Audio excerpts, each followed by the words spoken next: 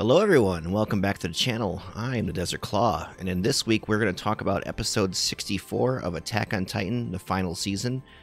Just for those that know, I am a anime-only viewer up to the point of the last season, so try to keep manga spoilers in the comments to a minimal. I'm trying to make this series for anime-only viewers anyway, because I am one of them, so I actually don't have any clue what's going on from here on out with Attack on Titan, so just keep that in mind, and if you haven't seen this week's episode yet, there will be spoilers. I'll be talking about the whole episode, so keep that in mind. You might want to go watch it and come back and we'll talk about it. So, before we get going, hit the like button and leave a comment, and then subscribe for more content. Subscribing is free and really helps out the growth of the channel.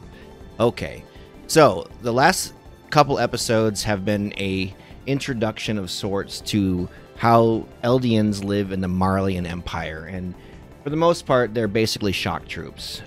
They're a culture that has been minimalized and marginalized as evil, and in order to make up for that evil, they basically have to fight in Marley's empire war. I believe the lore is that the Marleyan Empire is the biggest empire on the planet, and the reason for that is because of the use of Titan science and their large, massive Eldian.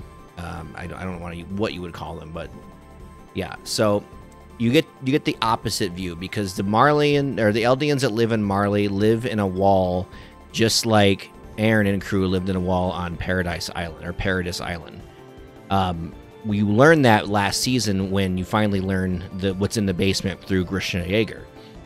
You learn that Zeke, who is Eren's half-brother, is half royalty because his mother was a Fritz, and you learn how Grishna got to the island because they use the island is almost like a prison of sorts. They take Marleyans that, or not Marleyans, Eldians that live in Marley that don't follow the rules the way they want to. They inject them with Titan serum and kick them over, and that's why you have so many mindless Titans on the island, which we'll get to the reason why that is helpful to the narrative that is happening. So after 4 episodes or so, actually 3 episodes, you now get to see Eren and Reiner speaking for the first time. Eren has been teased in these episodes several times as he was posing as a Marleyan named Kruger, and Kruger is the guy who Eren got the Attack Titan power from.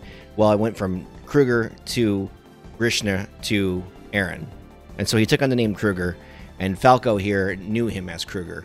Reiner immediately knows him as Eren, and Eren and Reiner are having a talk, but the talk is more or less happening in the background because Willy Tybur is about to start a play that goes over the common mythology that are told to both Marleyans, the world, and the Eldians that they control. And this mythology is basically this. Titans ruled the world, and one Marleyan named Hilo stood up with the help of the Tyburs, and they enacted a scheme to get the families of the Eldian Empire to fight amongst themselves. And once they had wiped each other out, Helos and the Tyburs came together, announced that they were one, and they defeated the king of the Eldians, King Fritz, and he fled to Paradise Island, and that is the story. However, because Titans, their memories are passed down by the people who inherit them. So let me just remind everybody, a Titan power, if it's one of the main Titans, is passed down by you turning somebody into a Titan, and then them eating the person with the power, and then that power is inherited, and then thus the memories are inherited. If you go to other episodes, the new Jaw Titan has inherited Ymir's memories, for example, or at least some of them. And so he talks about the real mythology, and the real mythology is that Helos and the Tybur family came up with this thing as a lie, basically, and that the real hero of the story is Karl Fritz, the king. Apparently, the king was so ashamed of his empire that he fled the island on purpose and made an arrangement with Marley and the world that he would make sure that his subjects never knew what was going on. They'd always be locked away, and that he would never use his power. And if Marley ever did come from him, his philosophy would pass down the line so that they would just give up the power willingly. And then this transitions back to Eren and Reiner. And so Eren now understands that the reason why the 4 warriors, 3 if you watch the series, because Marcel was eaten by Ymir, the reason why they were there was to test to see what the current king would do, which was one of the Rice family, I believe, prior to Krishna cocking things up, basically, and then retrieve the founding titan. And if the mythology or the story was true, then anybody who followed Karl Fritz's ideology would just surrender to the warriors and surrender that power to Marley. Nefariously, Marley needs this power to continue its expansion, because I believe it's the first or second episode you see that the world is now creating anti-Titan arms. Titans are becoming extinct, basically, in the sense of their power. And Marley needs the founding Titan to continue their power. So they're not doing this altruistically.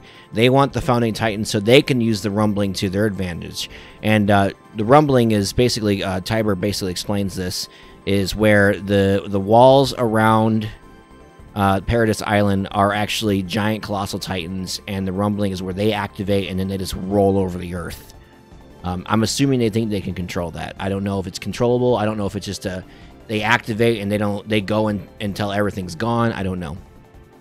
And so you get this contrast between Eren and Reiner, and both Eren and Reiner were lied to by their respective governments. For example, the people who lived within the walls, they viewed Titans as the enemy, which is ironic because Titans are them. And so they are then basically being taught to hate themselves. If you go back into the early story, anybody who tried to escape the island, like you saw pictures of people making balloons or anything like that, they were quickly taken out by the team that Kenny ran. Kenny being Levi's uncle or whatever. He's also one of the Ackermans. And so the people who follow Karl Fritz's ideology did it with a vengeance. In the wall cult and all that stuff helped with that. And on the flip side, on the Marley side, every Eldian that lives in that camp is believed that they are evil because of their past transgressions, and they have to live the way they are, and they also have to fight in wars, and that their powers are an abomination, and blah blah blah. And clearly the rest of the world sees this too. If you go to I think it's like the first or second episode where they're having a war with another country, and I believe they call the Titans devils. So it's actually a very sad situation. So at that moment, Eren and Reiner seemed to understand each other. Like Eren said that Reiner basically asked him if he was here to kill him, like Eren had proclaimed. And Eren had actually states that he'd actually forgotten about that. And the reason he forgot about that is because he came over and he lived under these walls and he lived under the same roof as these other people. And so he understood Reiner. And then Reiner starts claiming that it's his fault that Eren's mother died because Annie and Berthold wanted to turn back, and then he wanted to keep going forward. Because in his mind, he wanted that glory because he wants his family to be honorary Marleyans so they don't have to live under suppression anymore. And so his motivations aren't terrible. And then Eren basically holds out his hand and says that he understands Reiner, and it seems like to Reiner that Eren has changed his tune, and then all of a sudden Eren turns into his version of the Attack Titan, which looks way different now that he's an adult. And Eren goes straight for Willy Tybur, and it looks like he's going to eat him at the end. I'm assuming he's trying to absorb Tybur's power, because currently Eren has 2 Titan powers. He has the Attack Titan, the Founding Titan, and then he has like supplementary powers when he took the vial for like hardening, for example. So if he's able to get the Tybur's powers, he'll be like nigh unstoppable. And I'm not really sure what the Warhammer's powers are. I'm avoiding looking them up on the wiki because I want to be surprised. So keep that to yourself if you know. Yeah, so this was Eren's declaration. And prior to that, though, it was almost like, to me, he was trying to tell Reiner that maybe he doesn't have harsh feelings of the Eldians in the camp. Maybe Eren wants to save the Eldians too, but the way he might be going about it is quite extreme. Other things you saw in this episode, you saw a soldier that was pretending to be Marleyan that is clearly Armin, and if that's true, Armin's like Not only is because he's a colossal titan, he's also much taller in real life now. It looks like he'll tower over Eren. I'm not too sure. And he makes sure that the current warriors that have powers are taken out. That includes the cart, the jaw, and then the beast, who is Zeke. He got sent away somewhere else. We don't know where that is off screen. And so the scout troop, or whatever they are now, the new army of Paradise Island, who is now under Historia, is here, apparently, because Falco was having Eren was having Falco send letters out for him, and he actually claims that those letters are going to his friends. So yeah, I loved this episode. I love the contrast between the play and Reiner and Eren's story, and then how and the reason why the events happened at the beginning. This is one of those series, I think, once it's over, it's going to be great to go back and rewatch or reread everything, and you start to see the things get put together. Fire Force is really good at this too. It's very good at building its mythology over time, and it has these things intertwined with the story already, but you're ignorant to it. You don't know it's there. So, yeah. Longer episode. I had a lot to talk about this episode. I'm really excited about the next one. It's probably going to be extremely action-packed. Strong showing for Attack on Titan, the final season. All 4 episodes have been amazing. If you are not watching Attack on Titan, now is the time, because you will be able to binge it in its entirety, likely if you start now. I don't think this is an extremely long season. I've heard anything from 14 to 16 episodes are only in this final season.